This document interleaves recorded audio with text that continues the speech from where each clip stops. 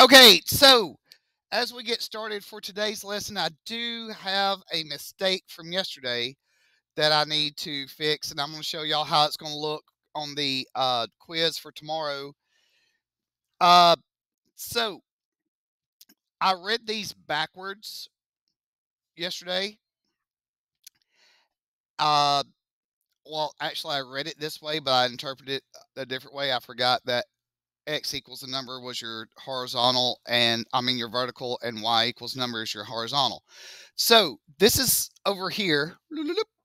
This is actually what your quiz will look like on the first three problems. There'll be something like, I don't know, g of x equals 4x plus 7 over x minus 1. And you'll have to change it so it's something plus a number. And then, now, I have tried to do this, and I'll make sure it's...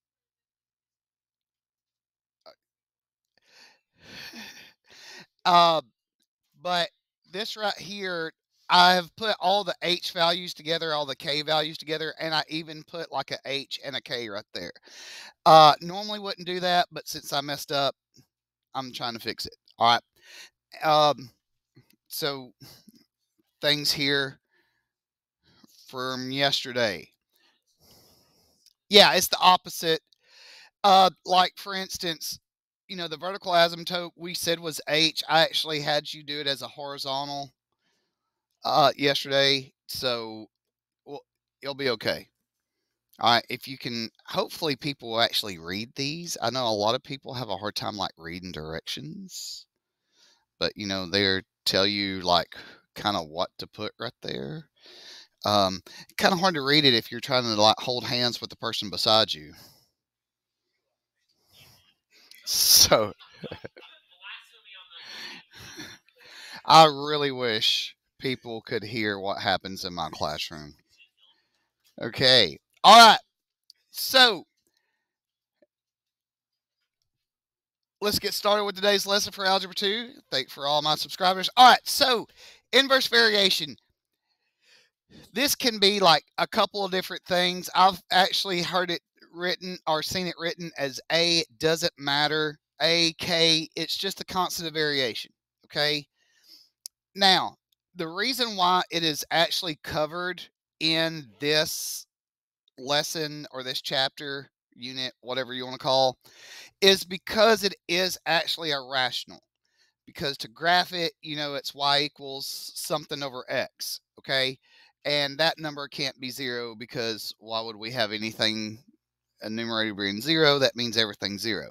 Now, a lot of people also forget that you can do it like this. And this was like my favorite thing when this used to be in Algebra 1, because to me, it's easier, okay? And we all like easier, okay? So, moving on. Now, so basically, if we're trying to find that constant of variation, K or A or whatever it's called, when you're given X and Y values, all you have to do is multiply them. And you should get the same number all the way through, and that's what that constant is. So let's see, 1 times 20, 20. 2 times 10, 20. 4 times 5, 20. So this is our K value, all right, or A or whatever, constant variation, okay? What if they're not the same? Yes, patience is a virtue. All right, negative 28, negative 28, negative 28. Now, some of y'all will probably be like me, and if you actually read the directions, it says, hey, these are inverse variations. All you have to do is find the constant. I would just multiply one of them because it already tells you that it's a constant. It's a inverse variation. So I would actually find the easiest one to multiply, and that's how I get my answer. Like for instance, On number 3, I would just sit here and multiply this. This is negative 12. Well, that's my K. Okay, that's my constant right there because they're all going to be the same. Now, some people are super thorough and they will actually multiply all of these. Again, doesn't matter. Everybody's wired differently. And if you're old like me, you probably have rats that have chewed some of the wires and they short out from time to time. That's a joke. You can laugh. It's all right.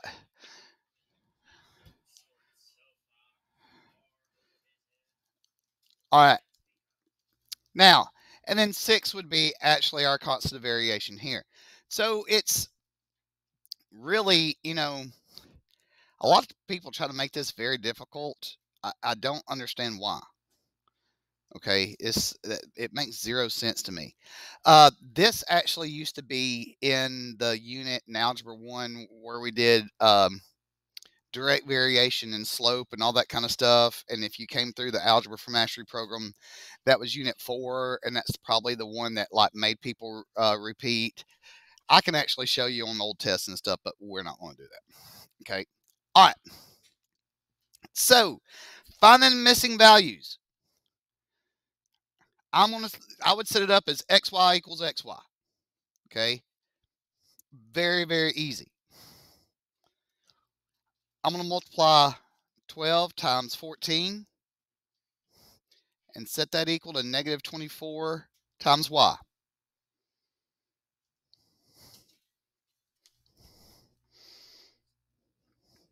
Yeah, and all we have to do is just do math. So 12 times 14 is 168.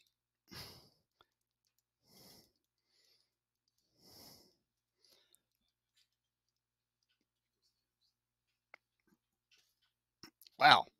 Negative 7 equals y. All right. Yeah, we're just looking for that missing value. Yeah. Used to it'd be like, oh, you have to do this and plug it in. No. Let's shortcut it. Okay.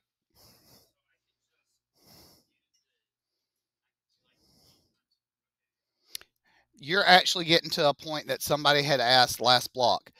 They were asking, well, if this is going to be 6 times negative 10, and we know it's going to be divided by 3, that they would actually type it in their calculator just like that and get the answer. And that's actually the smartest way to do it.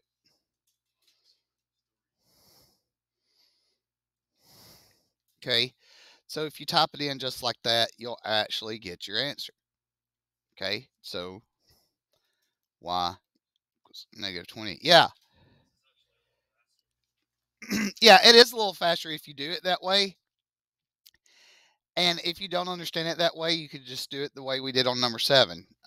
It doesn't matter.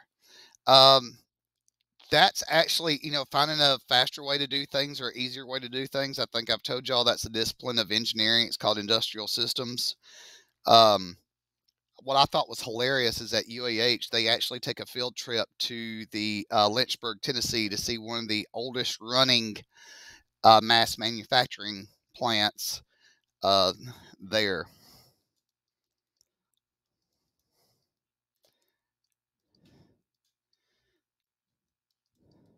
All right, what'd y'all get for number 9? Negative 12. Somebody said I got a rock. That's I need to see what calculator you're using. Mm-hmm.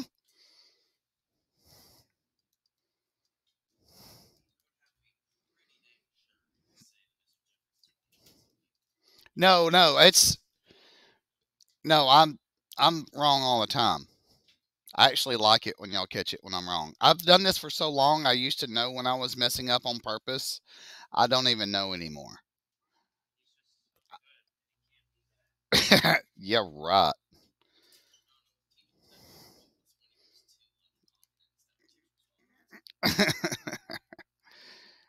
I did have one student one time. They were my fact checker. They always made sure I did the problem right, and it was very funny. As soon as their hand went up, I'm like, "All right, where'd I mess up?" And they would tell me, and that'd be it.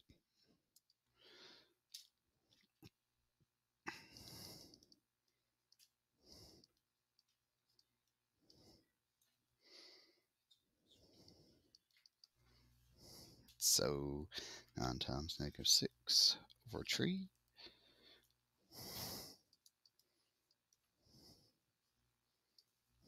Yep.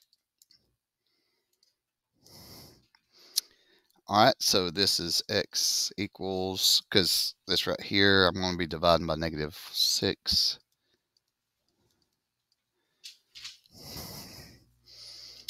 Let's see, that's -40. I don't need a calculator for this one. I can actually do this one in my head.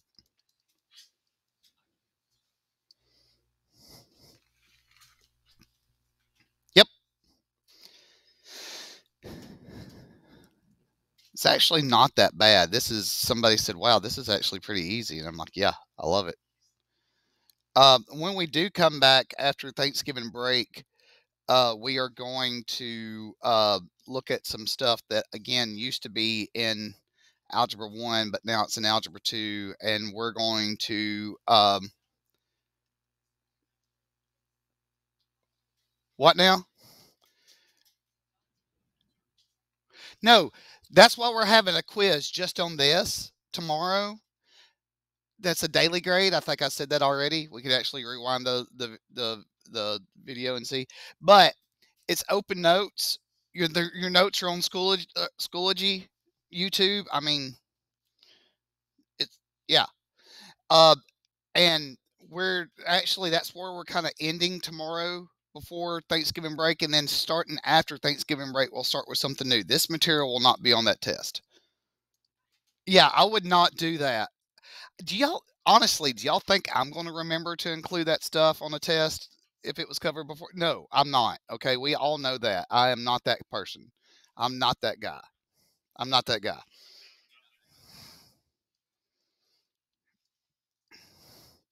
I think we can all honestly agree that, Mr. Jeffries is highly flawed, and that's why we love him. Okay.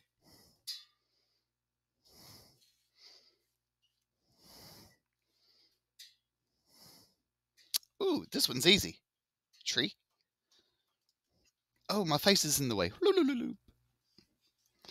And yes, I do make that noise every time I move. If you actually watch some of the videos, and I know some of y'all don't.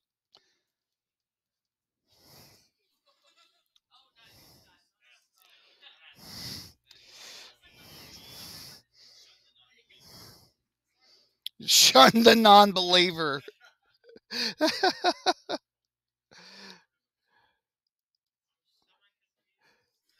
All right, so now, basically, in a nutshell, that's what we're doing. That's the whole lesson today. Again, it's kind of short and sweet. I'm going to let y'all try the back. We're going to go over it, and then we'll go from there.